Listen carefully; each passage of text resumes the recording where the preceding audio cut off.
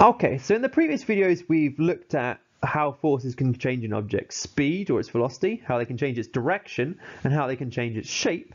But there's actually one final thing that forces can do to an object. They can act to make it rotate.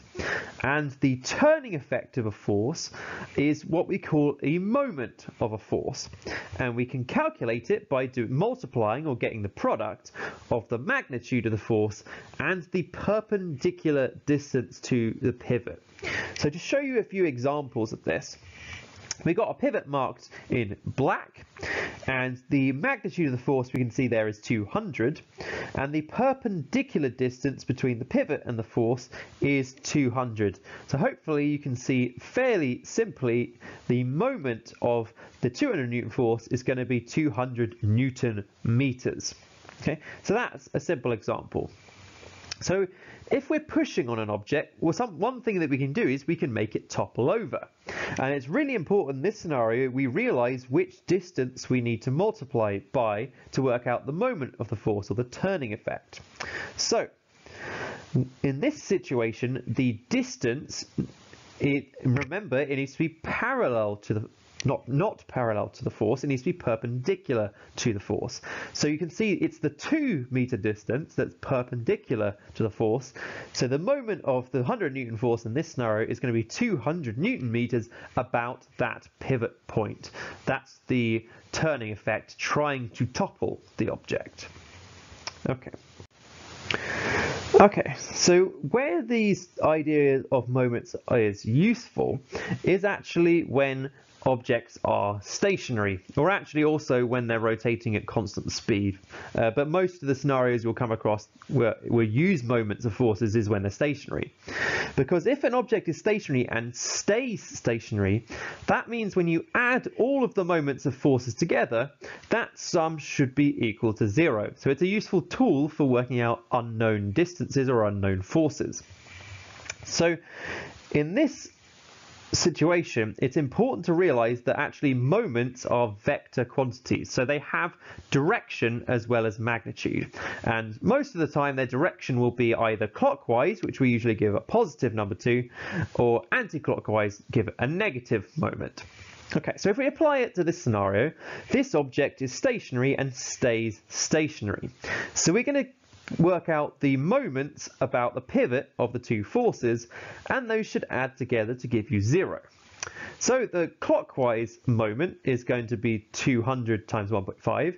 You can see that force is trying to make this plank rotate clockwise. The anti-clockwise is the 100 Newton moment, and that's going to be multiplied by x because we don't know what that distance is. And that one's anti-clockwise, so we're going to assign it a negative number.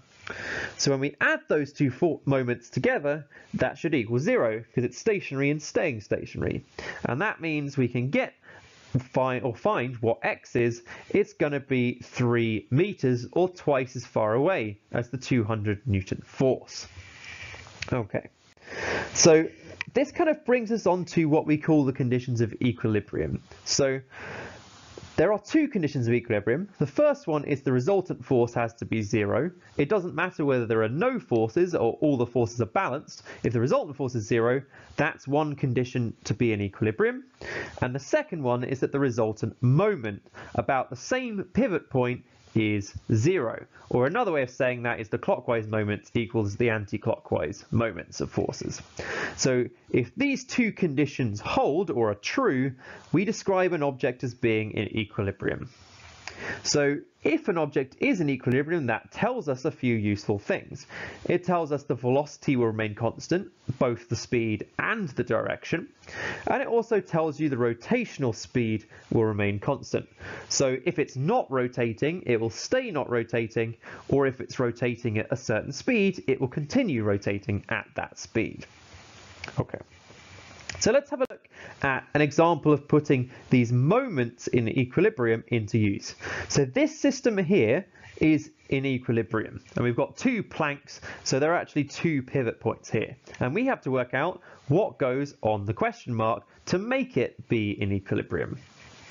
So first of all, what I'm going to do is I'm going to redraw this as a diagram. So this one over here.